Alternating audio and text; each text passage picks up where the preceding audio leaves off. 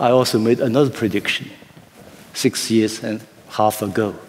I said the United States and China both need political reforms. But in the case of China, small reforms have been going on all the time in the political system. We fix problems here and there. But I said, the problem is the United States. Your political system was a product of pre-industrial era. And I made a forecast. I said, without significant, substantial political reform, my concern is, in your next elections, you will produce a leader worse off than George W. Bush. That's So then, Yeah. so it was you, it was not the Russians. Yeah. So this is the Chinese humble advice we can offer. But China is a civilizational state. I remember when Henry Kissinger wrote his famous book on China, he started with this quote. He said, my goodness, look at this China. It's different. China uses this unique language, which started 3,500 years ago. It's 1,000 years earlier than ancient Greek, 1,005 years earlier than ancient Latin. But these two European languages were dead languages. Chinese are still using the same language. This line of culture and continuation of civilization, uninterrupted. So this is why we have, indeed, for instance, this whole idea of meritocracy. Why I say confident? I said with my debate with Professor Fukuyama, I said, if you look at the top leadership in China, we've just had the party's Congress, minimum requirement, 2 terms of provincial governor or similar position, which means you have to govern at least 100 million people, given the size of China, before you came to one of the top 7 positions, decision-making bodies. I said to Fukuyama, I said, with this Chinese methodology, meritocracy-based system, we can say with certainty, we can improve the system. There are problems, we can fix it. But we will not produce any leaders like George W. Bush. It's way below the Chinese bar. That's my point. I respect deeply, more than respect, I admire Chinese civilization. I admire Chinese history. I have been all my life an admirer of Chinese art. Since I was a very young man, China has been one of the compass of my life, but I don't admire your political system. And I find much more admirable and worth of respect a system when you have the right to make a strike, when you have the right to be paid decently, when you have the right to speak freely, when you have the right to not to be contaminated by terrible pollution, and so on. So I will not say, in the name of relativism and so on, that every political regime are equivalent. I don't believe so. I really think that Europe invented an idea which does not belong to Europe, that migrated to America, that has been adopted by a lot of parts of Latin America, that is incarnated in part of Asia, which is an universal idea, which is the idea of freedom, of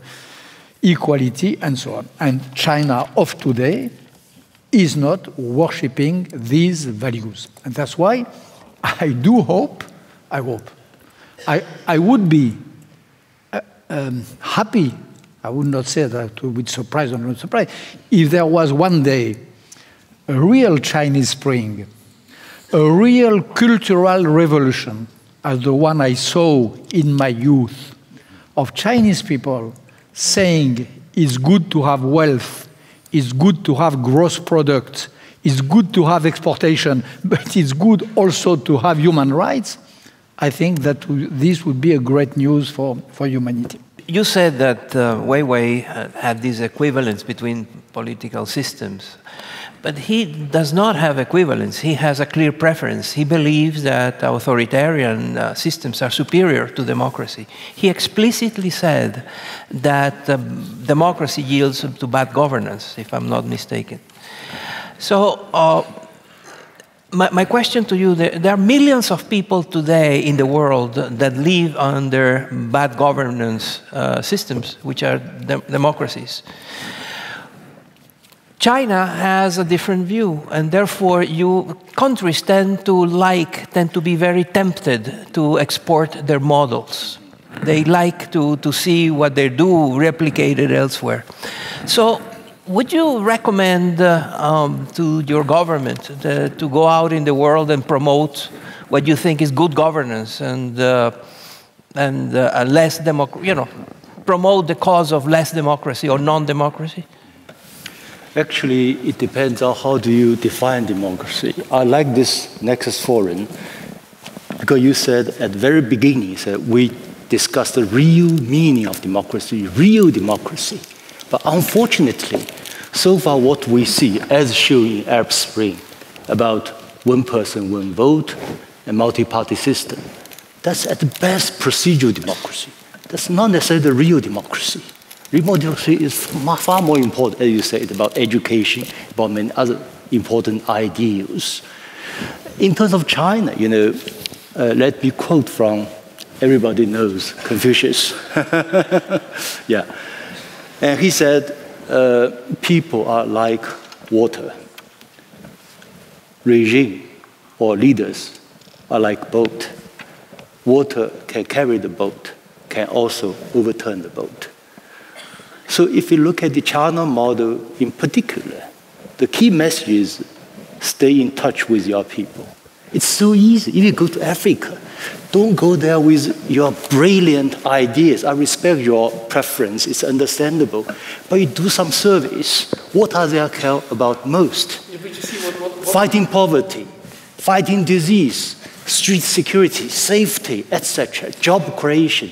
You do this accordingly, 1, 2, 3, 4. That's how China did. Would you recommend the rest of the world to go that way and repress the options that he described? No, it's not his definition. It's really people should sit down and discuss what kind of political system with your people. Yeah. We're doing that. Yeah, we should experiment. China offers an option, which is very interesting, because we have the 4 decades of successful experience. Your opinion is that China should export that view? Xi Jinping said in his report, China's experience can offer an entirely new alternative for those countries and nations who desire for quick modernization and complete independence. And it's going to be a state-supported export. No, it's not. I'm joking. Actually, Chinese are very modest. I'm being slightly less modest. Yeah. China do not export its model, do not advocate its model. But once you're successful, if you go to Africa, people talk about looking east. They have tried the Western model for decades, not working, So look to the east. May I just talk here about the oppressed Muslim minority? So don't tell me that everybody is fine. There is an oppressed minority in China. And then I want to bring up something else here with it, in terms of terrible things that are happening today, like in Syria. And it's what is happening to the Rohingya Muslims. And the way I look at it is, I thought it was never again. And to me, never again meant a Muslim or a Christian or Jewish or Yazidis or black or white or any color. But today we are seeing a genocide. And I don't see, China has also quite a lot of influence in a place like Burma, like Myanmar. Apart from, I don't want to even talk about North Korea, but I don't see anybody doing anything for the Muslims in Myanmar or the Muslims in China. Let me answer you this question first. Yeah, no, because I do believe it's important, because that you know, because I do believe we go in a conversation in which you are saying how good you are, we're saying that you're not very good. But in a certain way, the problem is that part of the Western democracy is also a problem today is that we lost curiosity on the others. Obviously, China's legitimacy is not based on caution only. And if we are not seeing this, we are basically playing a game. But on the other side, I do believe what you're also giving is a totally uncritical story, because every political regime is successful under certain conditions and not others. I do believe one of the biggest problems that we have, we forgot what are the real advantages of democracy. The real advantage of democracy is not simply rights, but this is that when people are disappointed, you're giving them a mechanism through which they can react. Democracy is not famous for doing the right things, but democracy is famous for changing the governments that people don't like without violence. My question is the following. The Chinese system at the moment, in my view, works fine based on an incredibly important economic performance. How strong is the system if economic performance is not there? So if we want to be serious, we should be open to the vulnerability of both regimes, because otherwise we go in a rhetorical story, which probably good opera performance, but it is not helping us more. And just on Bernard-Henri, I do believe that the Spanish government should be very happy that you went to Kurdish regions and didn't end up in Catalonia at the same moment. And I think that China will not go so far as you think, and maybe as China deserves, if she stays on this path. If you really believe that the Rohingya problem is a problem of faith, if you really believe that the Uyghur problem is a problem of religion, it means that really your leadership has not understood how really a great power has to work in order to succeed, because it is a human rights question. It is a democratic subject. And it is not NGOs of the West who are, this is a plot theory, it's absurd. It is people who are in despair. The Rohingya, it's a terrible, nobody knew.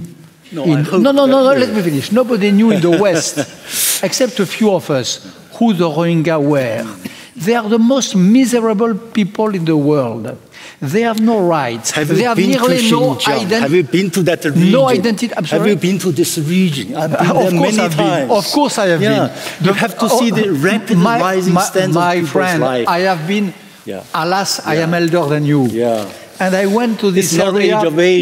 No. Whether you can seek truth or facts. I went in this area. All these surveys. I'll give you another figure. I spent my youth between Bangladesh and Burma. I know exactly what is the fate of a cursed Muslim people in this environment. But I know who the Rohingyas are. I know that they are deprived of any rights. And I know that in front of that, you cannot feel something else than despair.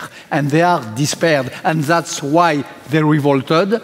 And the way in which they are treated is scandalous. Okay, mind your own business first.